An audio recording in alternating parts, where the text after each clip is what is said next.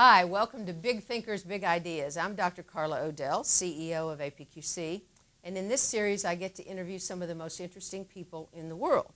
So today I'm talking to Scott Sonenshein, who is a distinguished professor at Rice University and a consultant to Fortune 500 and .com executives, and was in the .com bust, which we might have come up, the first .com bust, not the next one. And that might come up. But the reason we're together today is because of Scott's new book, which is called Stretch. And I know you've been on a big book tour, and you know why? It's because people really are interested in what you found and why, which is some organizations and people do really well with very little, and others fail with a lot, so much. And I think that's what we'd like to talk about today, because people who are interested in APQC are interested in how you can do more with less. And I would guess most of us have resource constraints. So let's start there, but welcome, Scott. Thanks for having me. Glad you're here. So the first question really is to kind of lay the groundwork for us. You say that people in organizations approach resources in two different ways. One, some are chasing and others are stretching. What's the difference, and why is stretching better? So chasing is this idea that we link our performance to how many resources we have. We think that we need more time or more money or more people, more connections to be more successful. So what happens is we orient our entire business model around trying to acquire as many resources as possible.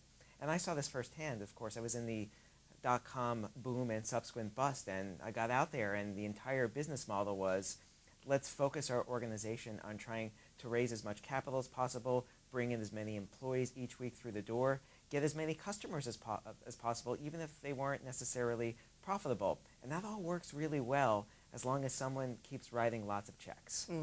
But when those checks stop coming, the entire house begins to crumble. Because what those organizations were really good at, and what I worry that so many other companies today, whether it be in tech or other industries, are facing, is they get very good at sucking up those resources. And the sense for the .com boom was, every time we raise more money, magically the value of our company would grow. So we got really good at spending that money, and we tended to squander it.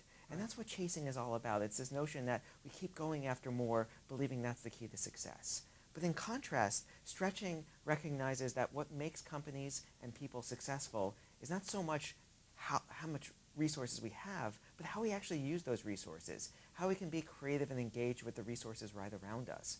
You see so many times organizations missing all of the abundance, whether it be in people, connections, relationships, information. That's right in front of them. Their first instinct is to always go out and find more outside the company when it turns out there's so much already inside. Yeah.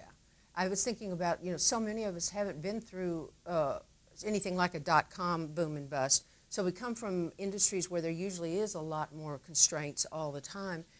But I really think that your point is correct, because they've been focusing in Lean Sigma and Six Sigma Lean and Six Sigma for a long time, that if you lower the water, which is reduce resources, you can see the rocks and you can know what it is that you need to do to improve. I got a real deep question for you, though, which is, everybody who watches this knows I'm real interested in cognitive psychology and how we're all wired. And frankly, I think people are kind of hardwired to want to acquire more and to hold on to what they've got.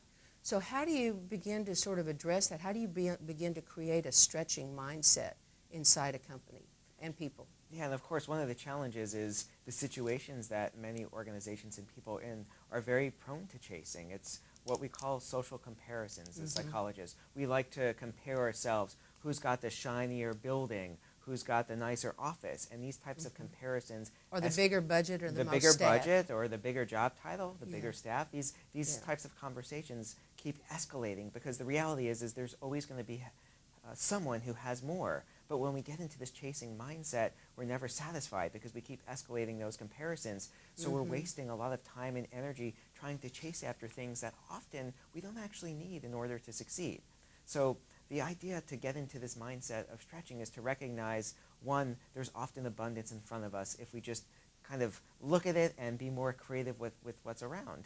But two, when we think of constraints, we want to run away from constraints. In the land of chasing, constraints are really bad, because we judge the worth of ourselves and our organizations and our jobs based off of the amount of resources. Our project is important if there's a lot of resources invested in it. But that's the wrong way of thinking. And in fact, a number of studies in psychology show that when we face situations of constraints, the mind actually has this freedom to think much more creatively about the resources and objects around us. But when we think about abundance and we surround ourselves with abundance, the brain actually narrows. It thinks about resources only in their conventional ways. So you want to get a nail into the wall, you only think a hammer. You only think of that perfect ideal tool for getting the job done. But when you embrace constraints, you quickly realize, well, I've got a lot of things around. I just take the shoe off my foot and I get that nail into the wall. I had never heard that before. That's a great insight. Give us some more examples of organizations that had and individuals who had big constraints and were able to be more creative as a result. So one of the things I do as an inductive field researcher is I get to... An inductive field researcher, tell us what that means. So that means I get to go study how other people and organizations do their jobs. And in one research study, I had the pleasure of examining a chain of women's fashion boutiques. Not normally where I would spend most of my time. Good. But here we go. I traveled. Good man. I traveled around the country, and I went to the most successful store manager in this company, and I said, what is it that makes you so good and effective at your job? And he told me his story. He told me a story about a time when he was facing a lot of constraints. He got what everyone in the company considered to be the worst product as possible. It was an ugly dress. It wasn't selling. It was falling off the hangers. Customers would even come in and laugh at it. And a lot of people in that situation would resign themselves and say, I don't have good products to sell. I'm just going to close up and wait until something better comes along. Well, what he did is he took a pair of scissors, he cut the straps off, rolled up the dress, tied it with a bow, and made a sign that said beach cover-up. It went from a last seller to a bestseller. And what I find in my research is the most effective employees and the most effective organizations are able to inspire and motivate this type of behavior where people metaphorically cut off the straps. They make conscious, creative, and responsible choices to work with the resources they have to get the job done, to solve goals. They don't wait for tomorrow until they have the perfect solution, the perfect resource. They work with what they have today. Yeah. So, I mean, that makes perfect sense to me. I'm thinking back 30, 40 years ago when Southwest Airlines started. They had one plane. And the only way you make money is if you've got people in the seats and the plane's flying. You don't make any money when it's on the ground. And so one of the things that they did, which is an old, good benchmarking story, is they went to see how other people with those kind of constraints actually did this. And they learned from the Indianapolis 500 pit cruise. This is the fastest way to turn around an airplane. And Southwest Airlines is now, legendary for those kind of successes. So I think what you're saying is right. There's, let me ask you a little bit more about what you run into when you tell people this. What kind of reactions do you get resistance? Like people say, well, I'm not giving up my budget, or I'm not going to let my experts go, which I think is something that all of us have experienced. Even if you could, what kind of reaction do you get around this whole question? Yeah, the reaction is going to depend on where the organization tends to be in its life cycle. More entrepreneurial companies immediately get this because they're living these constraints and they recognize they're in the garage. Yeah, they are literally in the garage, right? And they right. recognize it's this scrappiness that has made them successful. The danger that I see is as organizations mature and as they acquire more resources, they abandon the very formula that made them successful in the first place. So they literally move out of the garage and they might move to a really shiny new office, which is fine, but you've got to ask what type of signals does it send to your culture and what is leadership's responsibility to keep instilling these types of behaviors that help propel the growth of the company. Because often what happens is they mature and they want to show the world we really made it, here's all of our fancy offices, we're going to hire as many people as we can, and they end up squandering resources. And there's a lot of research in both management and strategy and psychology that shows that when we have a lot of resources around us, we tend not to be as judicious and as good stewards for those types of resources. So the startups immediately say, I get this is the life that we're living. The larger companies tend to struggle with this because what happens is they start keeping score through chasing.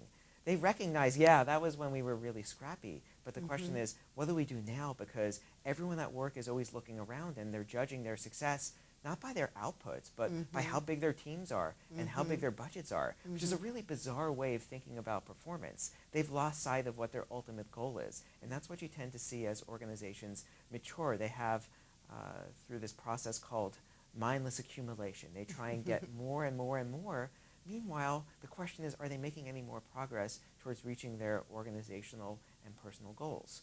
So there are those in that group. And then there's finally the larger companies that throughout their DNA, throughout their history, they've embraced these ideas, and they've done them through great success. So it's kind of all over the board. Give me some examples of those. A lot of our viewers and listeners are people from large companies around the world. Who are some examples of those that you think have done a good job of at least trying to maintain a stretching mindset? I love a company like Fastenal, which is a multi-billion-dollar industrial supply company. And this is a company founded by a gentleman by the name of Bob Kierlin. And Bob Kierlin grew up under hard times, and he worked at his father's auto parts repair store, and he didn't have a lot of money growing up. And I find that with a lot of the successful entrepreneurs, when they end up growing their businesses to large companies, it all started with their upbringing and their values. And what he did is he instilled a culture of stretching from the very get-go. And some of the things he did might appear a bit draconian, like at first employees weren't reimbursed for meals when they were traveling for work because he reasoned, well, they need to eat anyway. But what he did is he took that money and he invested it back in the people in terms of higher salaries, bigger bonuses. He was able to scale and grow the business. Because there's a difference. If people are going to be eating on his dime, he reasoned, they'd be eating a lot differently because they weren't paying the bill. I'm sure he's right. Yeah, so this really taught a culture that we're going to be good stewards of our resources. And in fact, if you were to have invested $2,100 in his company in 1994, the day it IPO'd, to the day he retired in 2014, that investment would be worth $1 million. $2,100 would now be worth $1 million. And so that, that's a really nice example of, thriving on constraints or having that kind of mindset. Right, absolutely. And it's, worked when they were small, and it works now that they're, valued at over $10 billion. Over $10 billion. Yes. Okay, so a lot of the people that we work with don't have unlimited budgets. They're already dealing with constraints. They're knowledge management professionals or they're process improvement professionals, and they're running these departments. So tell them again how constraints can lead to creativity. Are there any techniques you would suggest? Yeah, so the brain functions very differently when it's facing constraints. There's the cliche that necessity is the mother of all invention. And in many respects, that's actually true, because when we face constraints, the mind gives itself this freedom to make connections, to see resources not as fixed, but as very changeable. And we can be very innovative and come up with lots of different ways of using resources in unconventional ways. On the other hand, when we surround ourselves with abundance, we tend to default to the most popular or conventional way The hammer of is a using way to put a nail in the wall. Yeah, and that's the only way that we can think. And there's very little delight in using a hammer to put a nail in the wall, but if you come up with something really cool or a different way to do it, my experience is that it's delightful. Yes. The human brain really likes it. Well, it's because we're born to be creative creatures, and we really like expressing it. Yeah. But we often don't give ourselves that permission, because a lot of people would say, well, I don't have a hammer to get a nail into the wall. I'm just going to wait. I'm going to go look in the garage, and if I don't have it in the garage, I'll go ask a neighbor, and if a neighbor's not home, maybe I'll go to the hardware store. Meanwhile, you're wasting all of this time. You're not making any more progress on your goals when you've got a shoe around, you've got a book around. You can easily just get that nail into the wall. You got the edge of a hammer, not a hammer, edge of, pliers. Edge of a pliers would work. There's a shovel if you really have a big nail. Yeah, Okay. there's so many different ways to reach our goals. And Yeah. when we have constraints, we have this benefit where we give ourselves this freedom to find multiple paths towards our goals. Abundance, we take what psychologists like to call the path of least resistance. We take only the conventional tool, the perfect tool. But the reality is we rarely have the perfect tool. No. And so how can we go about getting the work done without the perfect tool? We embrace constraints. We don't try and fight them. We don't say, I need lots of hammers for my team now. Yeah. It's, what do I have that can get the job done today, right now?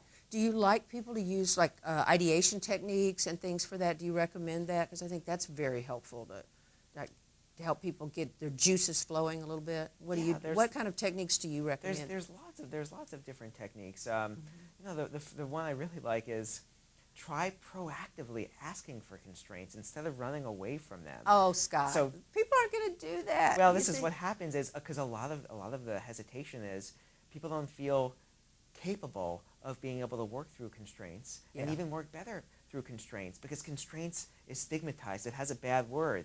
People are going to think that my project's not important because I don't have a lot of people on it. Yeah. But actually, quite the contrary. If you can show that you can get a lot done with what you have, much more kudos to you. I couldn't agree with you more. I just think that's absolutely true. One of the pieces of advice we give our knowledge management professionals is that you're going to get a problem when you ask for a big budget.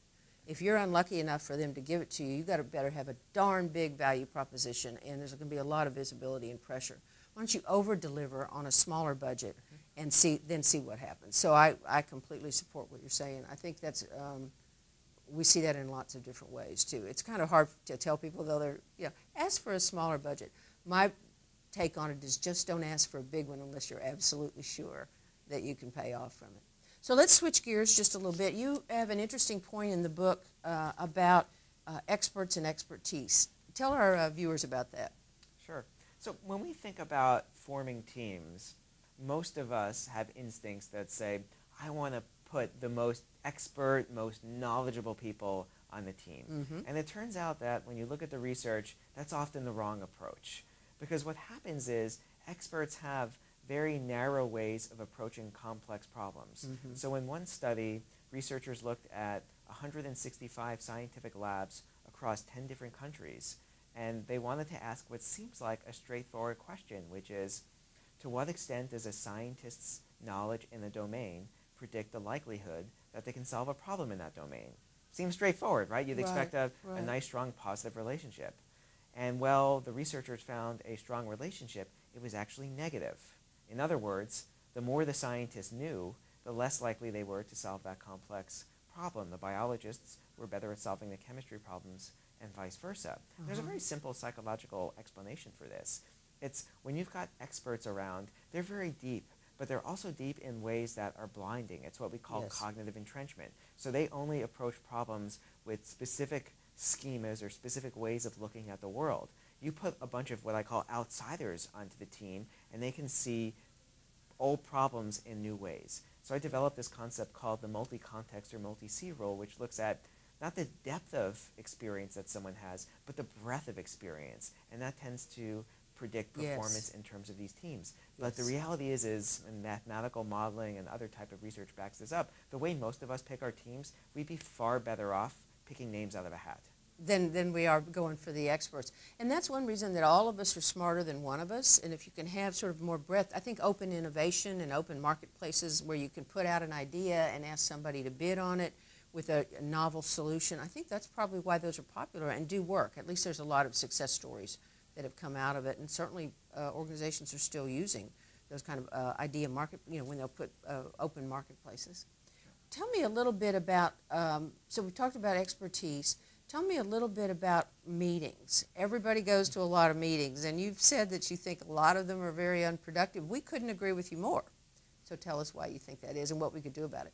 Well, one of the big challenges with meetings is, quite frankly, we're not listening. And we're not listening not because we're doing something we shouldn't be doing, but because of the way that the mind works. So there's this effect called the next in line effect. And the next in line effect says that the mind literally shuts down about 9 seconds before it's our turn to speak, and as much as 9 seconds after it's our turn to speak. 9 seconds? That's a long time. It is a long time, and what's happening in those 9 seconds is we're busy trying to plan out our speech, plan out our performance. How am I going to say something that might impress the boss? And while we're doing all of this, we're missing very valuable present information that's unfolding right next to us. And then afterwards, we're doing that same type of exercise, although now it's about evaluation. Did I really impress the boss? Did I really say what I wanted to say? Meanwhile, we're not listening to what someone next to us is saying. So because of this next in line effect, we have a hard time hearing what people around us are saying. And this is often triggered by the way that we do meetings, because what is probably the most typical way that we run a meeting? We all sit around the table and we say, let's go around the room. But when we go around the room, we cue that next in line effect because you know exactly what your speaking order is. So as your turn is approaching and those 9 seconds are there, you're shutting down from what you're actually hearing. What should we be doing? Because usually you do that because you want to give everybody a chance to talk. What should we be doing? Yeah, it's okay to give everyone a chance to talk, but you want to instill a much more improvisational mindset into your meeting where, one, first of all, recognize just because of where you happen to be randomly sitting doesn't mean that that should really dictate when's the most relevant time for you to speak. Yeah. It could be at the beginning of the meeting, it could be at the middle, it could be at the end. It has nothing to do with who your neighbors are. So going around the table is not the way to do it. So what is the way to do it is to get people more comfortable saying, we're going to treat this more as an improvisational exercise where instead of going in a set order, people are going to jump in when they have the most relevant information. And one of the things I like to recommend is instead of immediately criticizing or shutting down ideas, for just a moment, suspend belief and say, imagine if it were true what the person who just spoke before me said. And so this is what we call in improv the yes and game. Yes. And you affirm Yes what they're and. Yes. Yeah, you affirm what they're saying. But what it also tricks you to do is it makes you better listeners because you don't know when it's going to be the best time to jump in. You don't know what the speaking order is, but you have something to say. So you got to be really attuned to the conversation that's unfolding around you so you can jump in at the best time. I think that puts a lot of responsibility on the person to think about when they want to jump in. I'm thinking about the facilitator. You don't want to put people on the spot, but there are some people who won't jump in, even though they've got great ideas. Any thoughts on that? I mean, you try to set an environment. I think that's what you're saying. Let's see if we can create an environment where people give each other space to talk.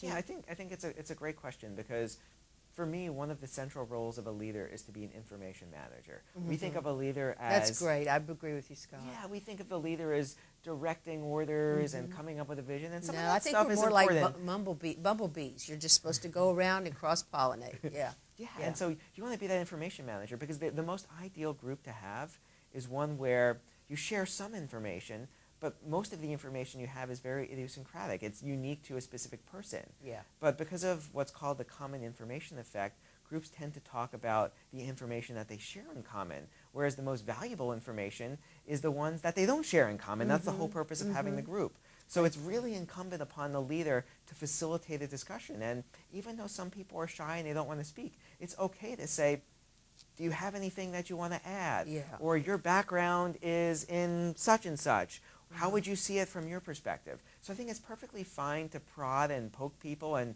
encourage them to say things because what happens is people have these unique perspectives and unless they're raising it, they're not making that contribution to the group and it's really incumbent upon the leader to do that. Yeah, and you know, if you do what you've suggested, which is create an environment where other people are going to acknowledge that or say imagine if or appreciate it as opposed to shutting them down, then I think you can pull it off. It's really a very important culture you just talked about. I think it's really important.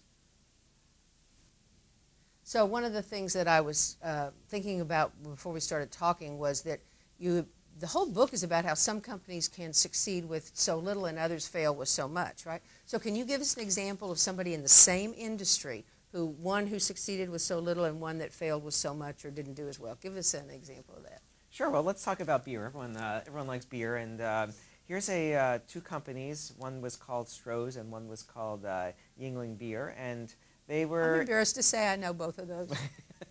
Well, they were in very similar positions. They were fledgling companies, and the beer industry was going through quite a transformation about half a century ago. One company, Stroh's, decided the only way we can succeed is to grow as fast as we can. So what they did is they started acquiring lots of other competitors, and they took on a lot of debt. And they had a very hard time managing these acquisitions. And what turned out is all of these companies were struggling, and you had large producers. Most of the beer industry is controlled by a couple of super large companies.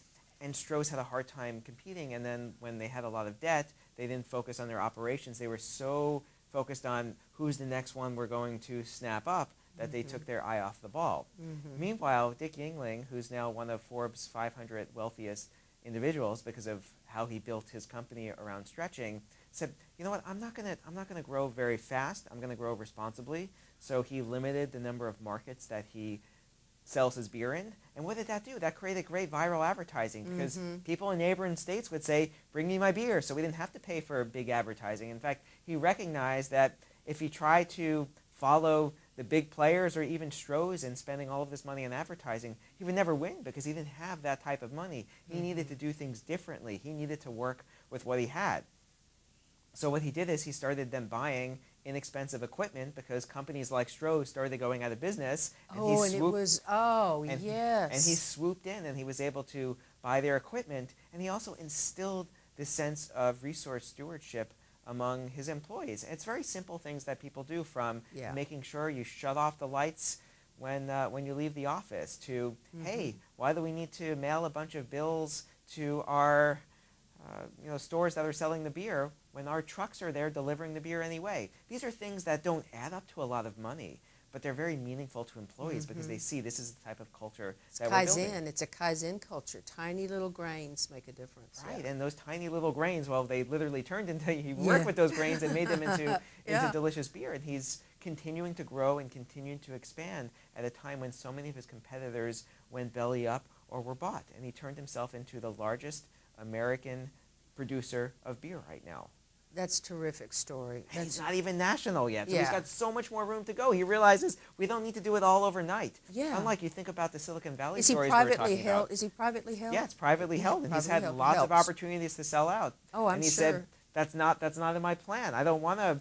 I want to keep control, and I want to give it to my family, and that's what your goals are. Whereas you compare this to the venture model that we started our conversation with. It's let's grow as quickly as possible. Let's take other people's money. We don't reflect, what is it that we're trying to do with our businesses and our organizations? He was very mindful of what his goals are, and he's gone out and succeeded in meeting them. Yeah, and he wanted to build an organization that kind of reflected his own values, it kind of sounds like. We have an icon, which I know you're aware of, in Texas called Bluebell Creameries, and Bluebell ice cream is the state ice cream.